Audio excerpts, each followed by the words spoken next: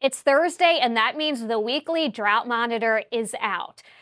A little bit of good news and a little bit of bad news across the area, but overall, it does remain mostly unchanged. We'll start with the good news, though. That's the improvements. If you can try to see with my finger here, pointing into Mifflin County.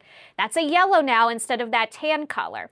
That tan color is your D1 or Drought 1 category. It's called moderate drought, but we've downgraded it to an abnormally dry, which is our D0 category. Plenty of counties throughout the state remain under a drought watch, but you might have missed the update about a week and a half or so ago, where Franklin and Juniata counties located in south central Pennsylvania were added to this. Here's an update to the potential coastal storm that could bring needed rainfall near the end of October. Now, this particular model, the American model, does have more rain getting in compared to what I was looking at Wednesday afternoon. It is now Thursday afternoon on the 23rd as I'm recording this, but you'll also want to note the time. Friday at 1 o'clock in the afternoon.